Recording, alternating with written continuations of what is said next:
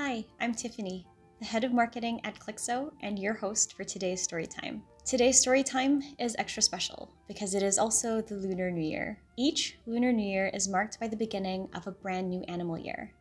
And these come in a cycle of 12 different animals that make up the Chinese zodiac.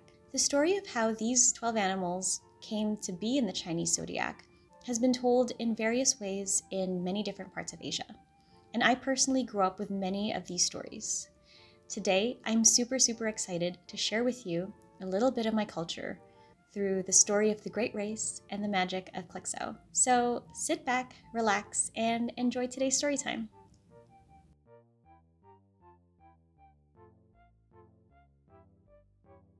Long ago, the Jade Emperor decided that there needed to be a way to measure time.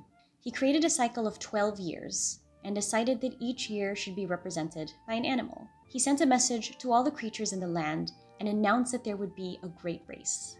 The first 12 animals to cross a mighty river and reach the emperor would have the honor of representing one of these 12 years. On the day of the race, the rat woke up and raced towards the river. When it got to the water's edge, it found that the current was too strong and it would be swept away if it tried to swim across. Just then, the ox approached the water. The strong and sturdy ox agreed to carry the rat on its back as it crossed the water.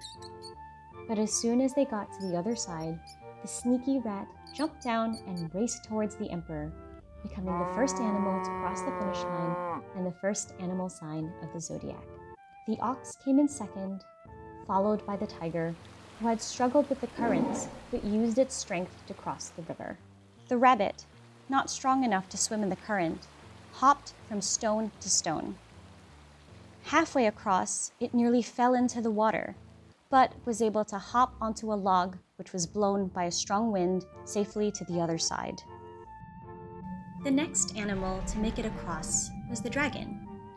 The emperor, knowing of the dragon's speed, was a little confused and asked the dragon why it did not come sooner. The dragon explained that as it was flying over the river, it spotted the poor rabbit trapped upon a log. So the dragon secretly decided to help the rabbit along by blowing a gentle gust of wind and allowing the log to reach the shore. The emperor commended the dragon for its kind and selfless behavior and named it the fifth animal of the zodiac. Suddenly, there came the horse galloping out of the water.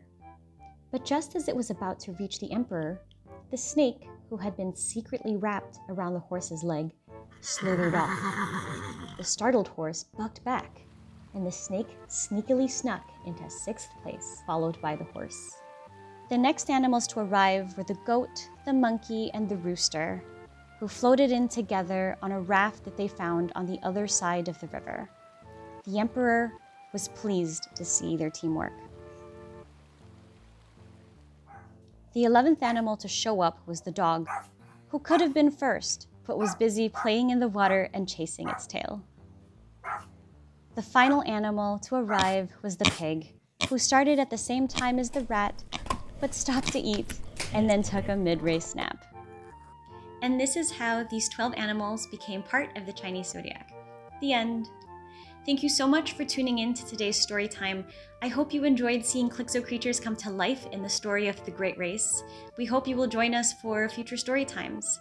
If you have any favorite builds or favorite animals or a suggestion on a future story time that you'd love to see, please feel free to leave us a comment down below or email us at hello@clixo.com. We would really love to hear from you. Thanks again, and bye. Have a great day.